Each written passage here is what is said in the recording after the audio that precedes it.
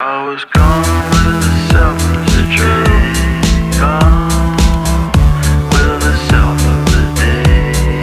Yeah, forget myself on Friday, self of the day, gone, gone, gone, gone.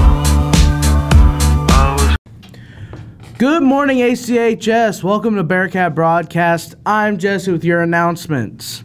Attention juniors, the GSP application packet is now available. Download it from the GSP website. Remember, your application must be typed. No handwritten applications will be accepted. The deadline to turn these in to Mrs. Hanks is November 20th at 3:30 p.m. No incomplete applications will be accepted. Attention juniors, Youth Salute applications are available in the guidance office. Turn your completed applications in to Mrs. Hanks by 3:30 on Wednesday, September 26th. Mrs. Hanks will complete the GPA portion after you turn in your application. Now on to weather with Dylan. Hey, what is up, everybody? It's Dylan back at it again with your epic weather segment. And today's weather is going to be a high of 87 and a low of 66. Precipitation is at 0% actually, so we got no rain. Would you look at that? No rain.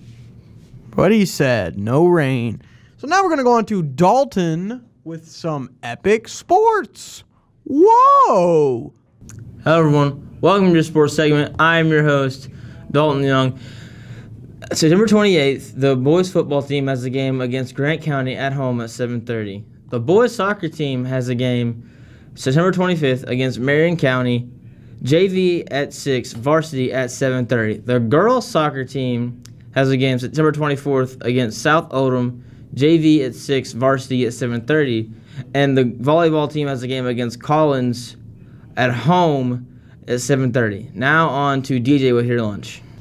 Hello, my name is DJ and welcome to your lunch. Today we will be having chicken patty, spicy chicken patty, hot dogs with coney sauce, chicken salad, and wheat bread, chef salad, chicken wrap, parfait, french fries, cheese broccolis, country-style baked beans, and as always, your milk and fruit varieties.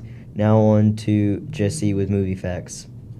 Hello, once again, ACHS. I'm Jesse with your movie facts, again filling in for Liam until his return.